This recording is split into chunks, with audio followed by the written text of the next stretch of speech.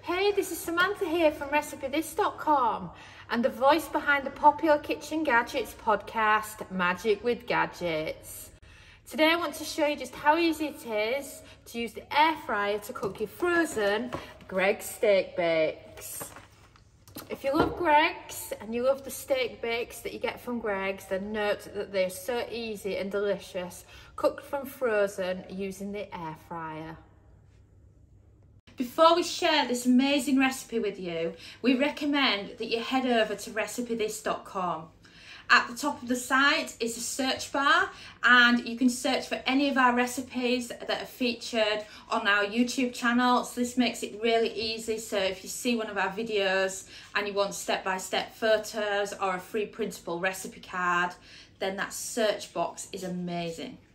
And then if you scroll down below that, you'll be able to see our categories. And what you can do is, let's say you've got an Instant Pot, you can click on the link just for Instant Pot recipes. The same for the air fryer, slow cooker, soup maker, Thermomix, or whichever recipe you've got. And best of all, I highly recommend you enter your email address and sign up for our weekly newsletter.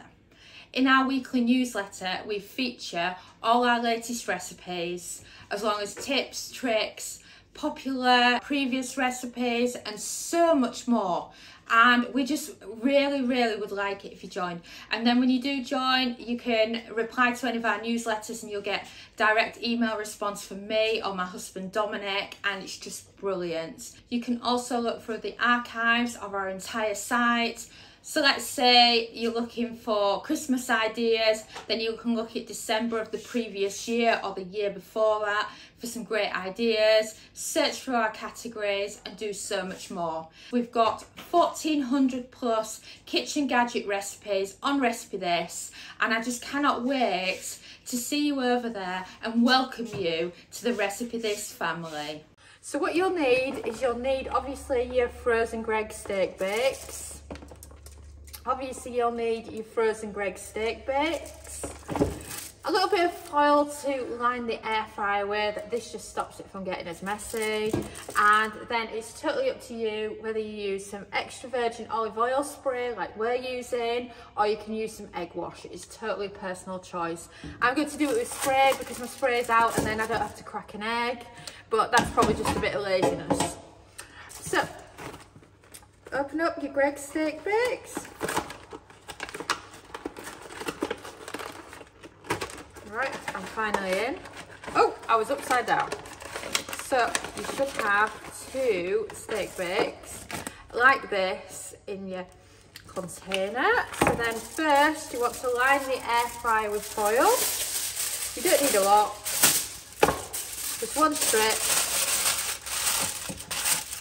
Put it in like that, make sure it's pressed down, and now you've got your layer of foil. So now add your 2 steak bakes.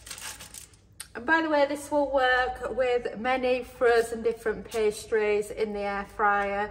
You can just follow this simple system and then just spray them. If it's not spraying very well, then you can just spread it out a bit with your fingers. And then once you've done that, it's ready to be air fried. So place your Greggs steak bakes in, and you're looking for a temperature of 160 Celsius, that's 320 Fahrenheit, and a cook time of 6 minutes, just to get them going and to help with the defrosting process. And then press start. And we've beeped. So let's check on them, shall we? So now they've had their initial time. So now what we're going to do is we're going to give them an extra bit of spray. And then once you've done that, straight back on again. And what we've done so far, we've mainly been defrosting them. So now you're looking for a cook time of 8 minutes. So this will mean altogether they've done 14 minutes. And then a temperature of 200 Celsius, that's 400 Fahrenheit. And then press start. And we've beeped. So let's check on our steak bakes, shall we? And wow, those steak bakes look absolutely amazing. Wow, look at them steak bakes. Oh, I just can't wait to tuck in. And the best thing about doing them on the foil, which I absolutely love, is the fact that you can easily remove them from the air fryer by the foil. You just watch that. Just grab them like that, and then they're just absolutely perfect for moving to your serving dishes, or you can eat them directly from the foil, and it's just an easy way where you don't have to worry about any washing up.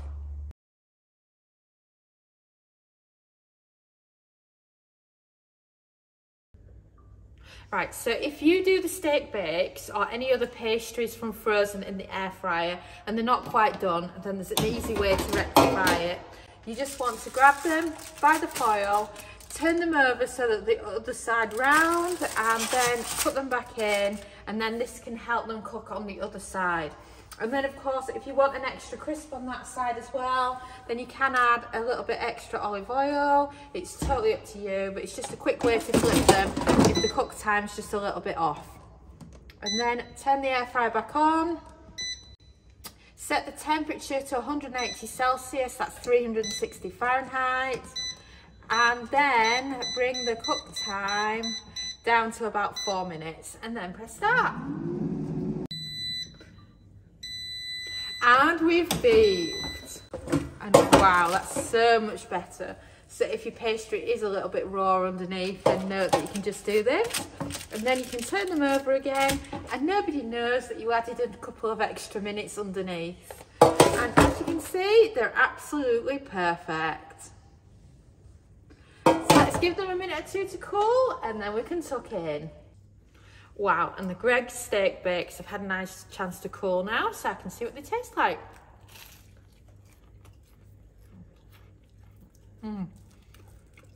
Really good. They needed that couple of minutes to cool down, because honestly, look at all that steam. That's how a good job the air fryer does for cooking them from frozen. And if you have a look, it's got the lovely meat, it's really, really hot in the middle. It tastes absolutely amazing.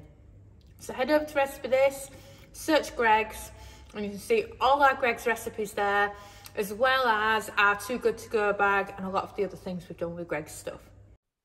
Thanks so much for watching, and don't forget to subscribe to the RecipeThis family. You can find us on Twitter, Facebook and Pinterest.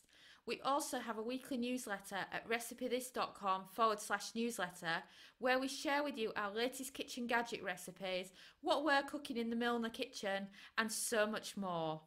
As well as this, we recommend that you subscribe to our YouTube channel, and then whenever we have a new video, you will be the first to know. And if you want to know about all our future videos, then I recommend you hit the bell for instant notifications. But even better, we now have a podcast. It's called Magic with Gadgets. Simply search Magic with Gadgets on your favourite podcast player and you'll find us there.